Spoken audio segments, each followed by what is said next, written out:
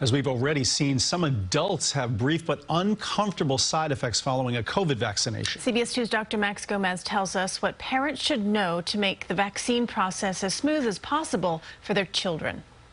The Pfizer vaccine for teens and tweens is the same as for adults. The same 2 doses, 3 weeks apart, which have proven to be extraordinarily safe and even 100% effective in clinical trials on adolescents. But like adults, some children, it's impossible to predict which ones, will develop some unpleasant side effects, including fever, body aches, sore arm, fatigue, headache, and nausea. They're the most common. These are more common after the second shot and generally last only 1 to 3 days.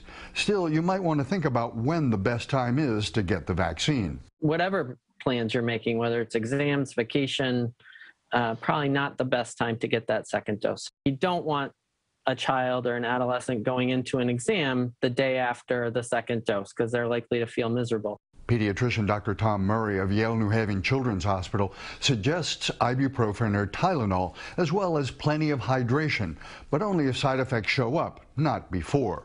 Pfizer's senior vice president for vaccine research explained on CBS this morning why it's so important for kids to get vaccinated. It importantly allows adolescents to get back to being adolescents, to being able to engage in sporting activities, to be able to go back to school, to be able to engage in drama club or gather in groups. So it really provides an opportunity to get back to normal life.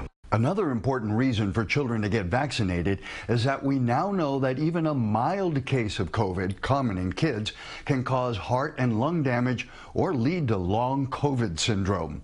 Dr. Max Gomez, CBS 2 News. The Moderna vaccine, which is similar to Pfizer's, is also being tested in children and could add another option for children.